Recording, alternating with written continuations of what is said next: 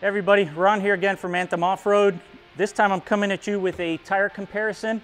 On both of these sides I have a BFG.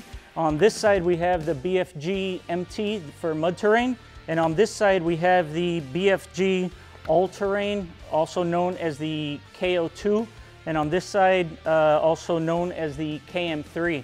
Interesting fact about BFG is that in 1976 they came out with the first all-terrain radial tire, and in 2018 they came out with the KM3 for the serious off-road enthusiast. So pretty interesting stats there.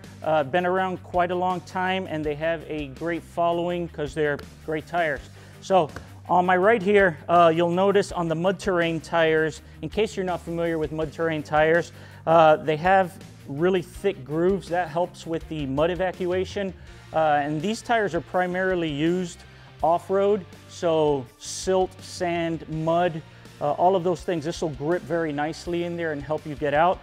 Some of the drawbacks to this particular tire is if you are taking it on the road, it tends to be a little louder and doesn't grip as well compared to the all-terrain on-road.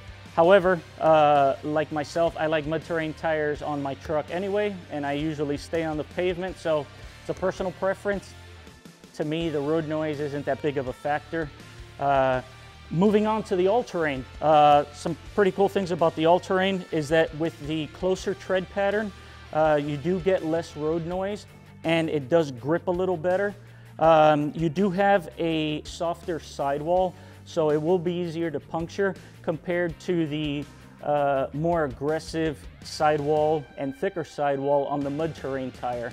For those of you that want to go off-road, rock crawling, deflating your tires, doing things like that to get around, this one is much better for that.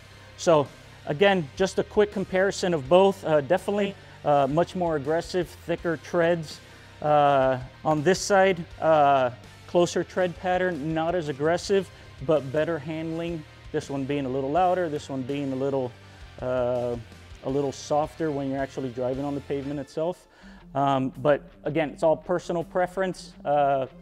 These are super popular now on a lot of the trucks. We appreciate BFG for getting us out these samples and allowing us to do this review. Great tires and a great history behind BFG. So until next time, thanks for watching.